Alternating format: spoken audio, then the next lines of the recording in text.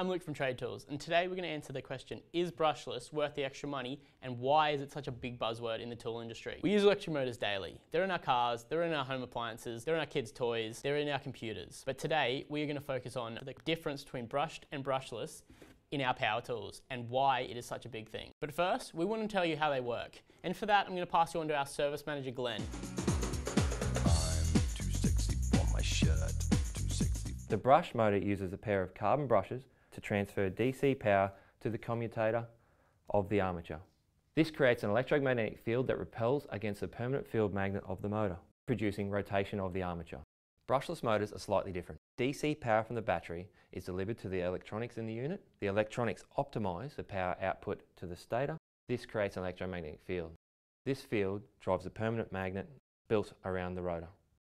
Thanks, Glenn. Now we're going to see them in action. We have two grinders, both with the same battery, both with the same disc. The difference is one is brushed, one is brushless. Now it doesn't matter what brand they are, the brushless motor will outperform the brush motor. So this is the brushed angle grinder. I'm going to try and stall it out.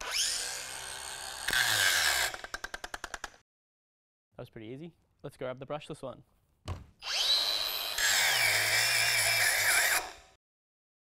Bit more difficult. So, I just went out and used both angle grinders for about 10 minutes each to see the difference in temperature. These are the results. This is the brushed one. The motor got to about 65.5 degrees Celsius. That is pretty hot. This is the brushless one. It only got to 40 degrees. That's a 25-degree difference. The difference in temperature is important. The more heat your tool has means the more wear and tear it will have.